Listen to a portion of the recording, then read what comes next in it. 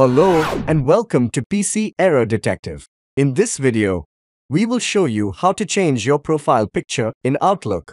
If you find this video helpful, please give it a like and subscribe to our channel for more tips and tricks. Step 1. Open your web browser and go to Outlook.com.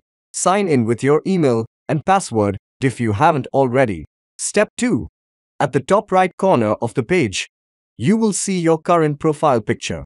It might be a photo of you, a letter, or a generic icon. Click on it to open a menu. Step 3. From the menu, select My Profile. This will take you to a new page where you can manage your account settings.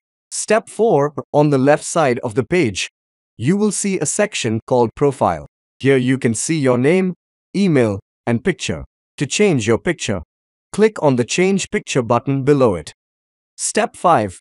A pop-up window will appear, where you can choose a new picture for your profile. You can either select one from your computer by clicking on Browse, or use your webcam by clicking on Camera. Once you have selected a picture, you can drag or resize the image box to crop it as you like. When you are happy with your picture, click on Save.